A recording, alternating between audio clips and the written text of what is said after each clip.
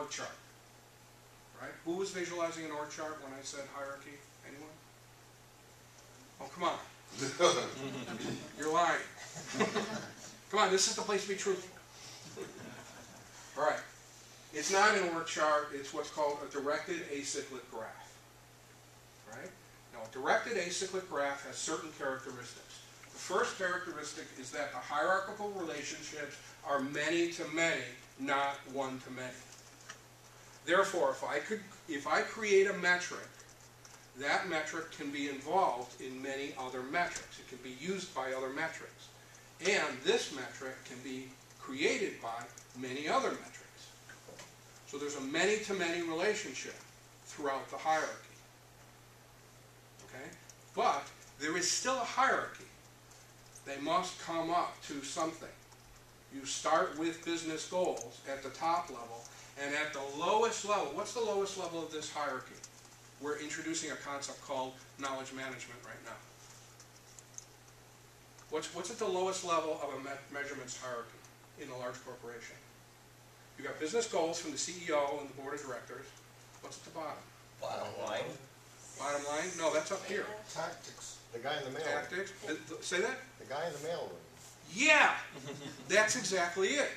The guy in the mailroom has to have 3 months, 6 months, 12-month goals that are quantifiable and measurable that can be traced all the way up to corporate goals.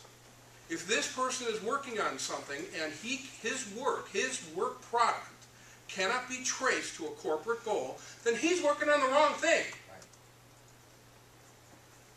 Get it? That's the goal of the hierarchy. So, here's some examples of directed acyclic graphs. I like this one because it shows you've got nothing, and then you've got 3 values, 3 metrics, let's say, over here, and these two can come together to form this, and this one can form that one, and this one contributes to these two, and eventually they come up here. That's all nice, but trust me, it never looks like this. This is theoretical, straight out of a mathematics class. I mean, you can see all the pretty mathematical things they did here. Okay? It'll never look like this. Okay? This is closer to what it'll look like. If you look over here to this one, you can clearly see the many-to-many relationships. There are many things that contribute to this, and this contributes to many other things. Often, when you begin a measurements program, it's real hard to tell what the top-level measurements are when you look at the graph, because everything relates to everything else. Consequently, because of this many-to-many relationship, implementing a measurements program using Excel is not a good idea. Excel does not support many-to-many relationships very well.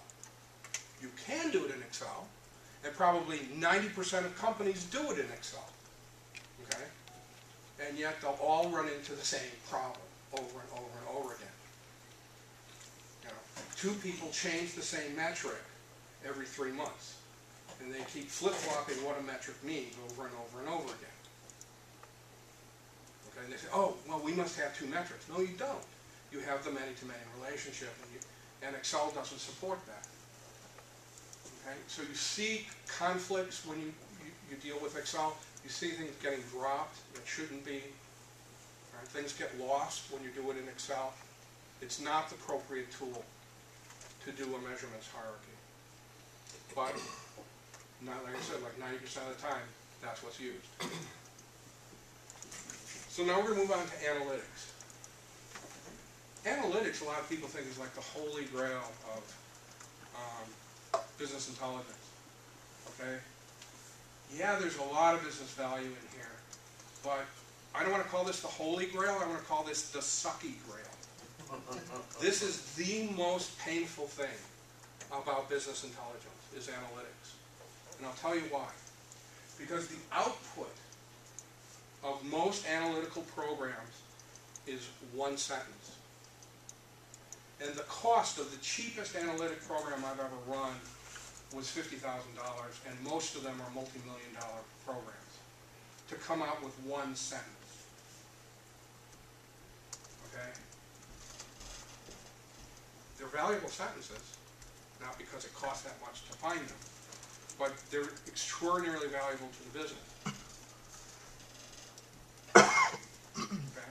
I see quizzical look. You want some examples of valuable sentences?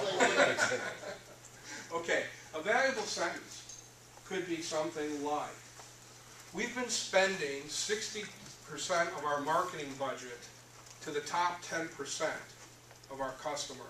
But we found that in the middle 20%, the next 20%, that the money is 4 times more valuable. In other words, stop spending up here and spend more money down here. We'll get better bang for the buck. Okay? Where did that come from? What is that? Okay? Analytics is about predicting and improving business performance in the future. Can't do anything about the past, usually. But you can do something about the future. Okay? I'll give you another real-life example of analytics. There's a concept, oh, it's my next slide, I think. No. This is my calm slide. That's a good one, though. Yeah, be calm, be peaceful. Okay. Let it be known, there's oceans of data out there. All right. In the last 10 years, the smallest database I've built is a terabyte in size. Okay. You do lots of processing on it, and you come up with boatloads of information, reports and charts and graphs and executive information systems and all sorts of things. And you're doing this in FileMaker? Hmm? And you're doing this in FileMaker? No. I don't work in FileMaker. But you can. That's a really good question. There's a point in a few more slides where I'll talk about how you can do something really cool in FileMaker. Okay? However, out of all this oceans of data, boatloads of information, there's only teaspoonfuls of knowledge. True business knowledge. And like I said, it's 1 sentence long. Okay? So, this is a process called business knowledge discovery. It's something called pattern-based analytics.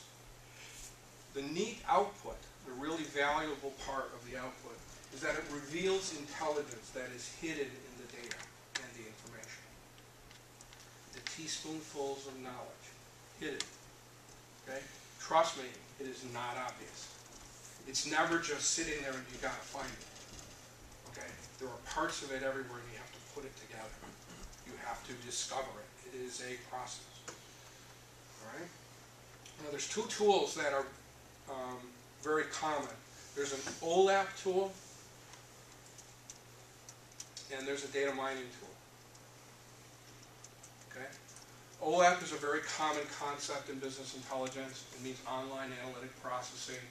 It's kind of like reporting, except you can drill into something and you can target, you can drill across and look at other areas. You can drill down, you can drill into something. Those are all OLAP functionalities. But OLAP is top-down. You ask a question, you sit down, you play with the data, you get an answer. Question, answer. Okay? That's not a good business intelligence process. Because let's say you had 4,000 possibilities. Are you going to run 4,000 queries to figure out which one's best? You could. It would take a while. Let's say there were 40,000 possibilities, or 400,000 possibilities, or 400 million possibilities. Now how many queries are you going to run? Okay? Not the right way to go. So the right way to go is data mining. Data mining is a bottom-up process. Right?